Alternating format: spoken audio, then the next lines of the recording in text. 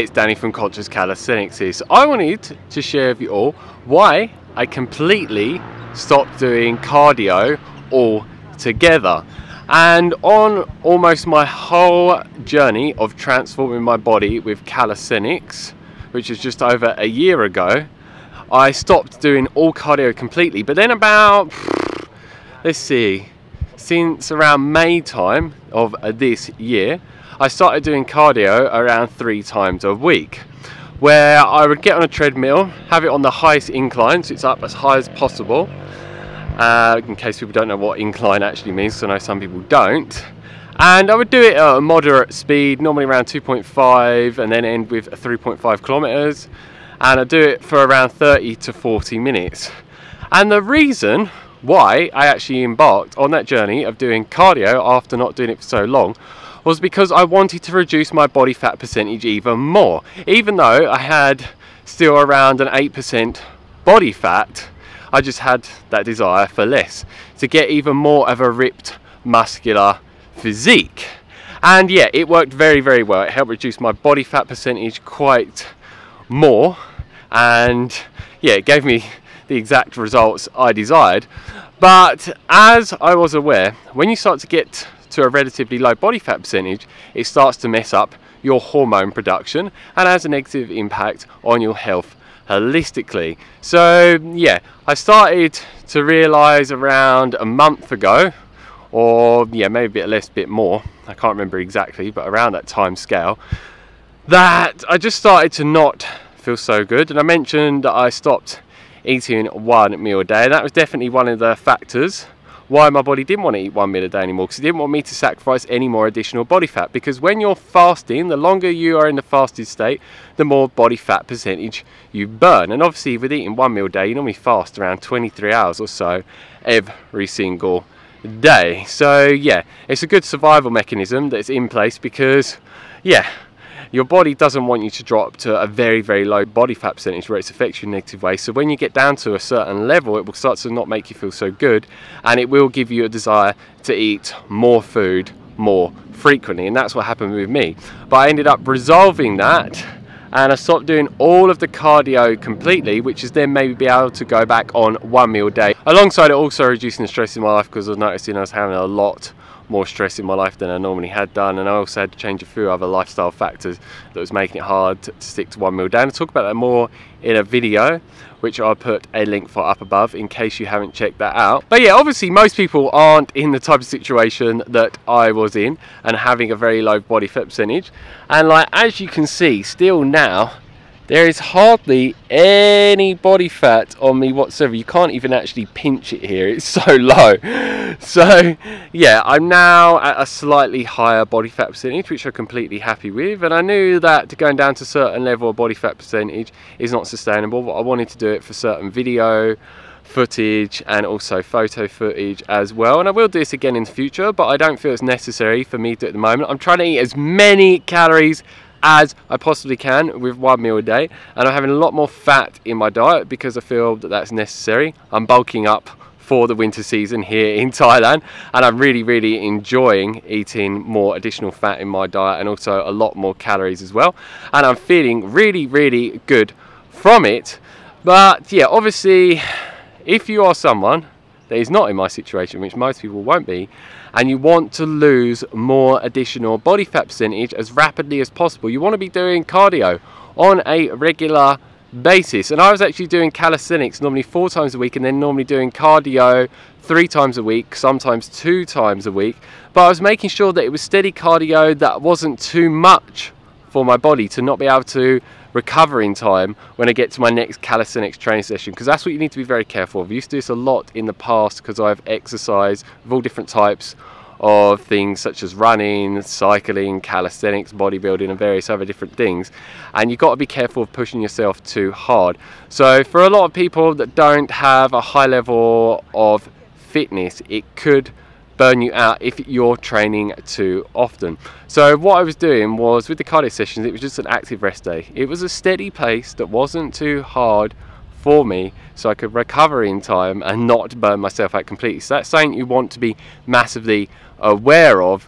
And yeah, no matter what training you're doing, unless you're already doing some cardio based exercise regime, then you want to be incorporating it into your weekly workouts. And there's a lot of people that message me and say that they do no exercise whatsoever and they're trying to lose weight with intermittent fasting, whether it's 2 meals a day or 1 meal a day. And yes, it can work, but you're not going to get the weight loss results as quickly as possible. And to be honest, it's going to affect you in a negative way, short term and long term, within your mind and body holistically, with your health as well. And also your hormone production. It's going to have a negative effect on your sleep. So yeah, we are not meant to be sedentary human beings. We are meant to be moving around and being active. And it is shown that like sitting for long periods of time has a whole host of negative effects on you, and it's actually been shown through scientific research to actually stop you getting the full benefits of the exercise that you may be doing on a regular basis. So you want to be making sure when you're sitting down as well that you're moving around every hour for at least 5 minutes or so. Do some star jumps, or what some people call jumping jacks, or just do something that is moving around. And maybe it's yoga or something else. But yeah, I'm going off on a bit of a tangent here, so let's get back to the topic at hand. So yeah, for now I'm not going to be doing cardio. Like I said though, I will definitely go in the direction of doing it in the future, but I'm still doing things on my active rest days, so about 3 times a week, including my calisthenics, which I now do about 50% bodybuilding with it, so it's about a 1-to-1 ratio of each combined, because I wanted to increase my muscle mass even more, and it's definitely working. I'll be posting some videos in the future showing the changes with my body since I started adding in some bodybuilding compound exercises and other various different exercises. So yeah, on those active rest days, I'm normally doing dead hangs, 3 rounds of those with 2 arms, and then 3 rounds doing it on my right arm and then also on my left arm, trying to do it as long as I possibly can. I normally throw in some yoga stretching moves as well, and it just helps me just flood the body with a lot of oxygen. It stimulates my lymphatic system, it gets my body to release an abundance of endorphins and other feel-good hormones, and it just makes me feel good, because I find if I'm just lying around all day, unless I am so drained that I really need to not do even active rest, it will just make me feel absolutely awful. And you can get into this habit of not feeling like you want to exercise, and the less you exercise, the worse you feel, so then the less you're drawn to go and get up and move. But I found a lot of time when I actually get up and push myself up out the door and stop being lazy, I do the training, I feel that I've succeeded with really getting myself to do it, and I feel really good about it, and I normally feel way energized and just so much better within my mind and body holistically. So yeah. And one last thing I'd like to add as well is that if you're doing your training in the fasting state, it's going to give you even greater weight loss benefits, because all the benefits you get with fasting, such as human growth hormone production, skyrocketing testosterone, glucagon production going up, insulin going down, it increases all of those benefits when you're training in the fasted state. So yeah, if you want to get the quickest weight loss results possible, combine them together, and it's going to give you the best results for helping you get the body that you truly desire. And something I forgot to add is I just feel way better doing what I do on the active rest days in comparison to when I was doing the cardio.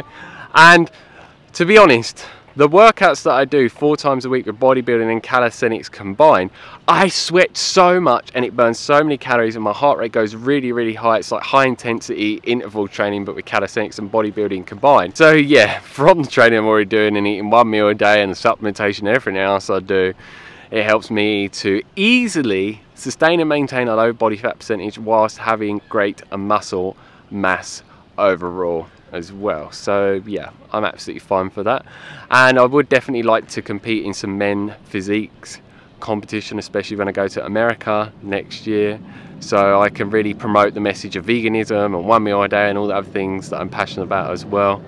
So yeah, that's it for this video. If you have any questions, leave them down below. If you like the video, give us a thumbs up. If you don't, give us a thumbs down, I don't mind. And we have a very loud plane trying to get in on the show and interrupt it.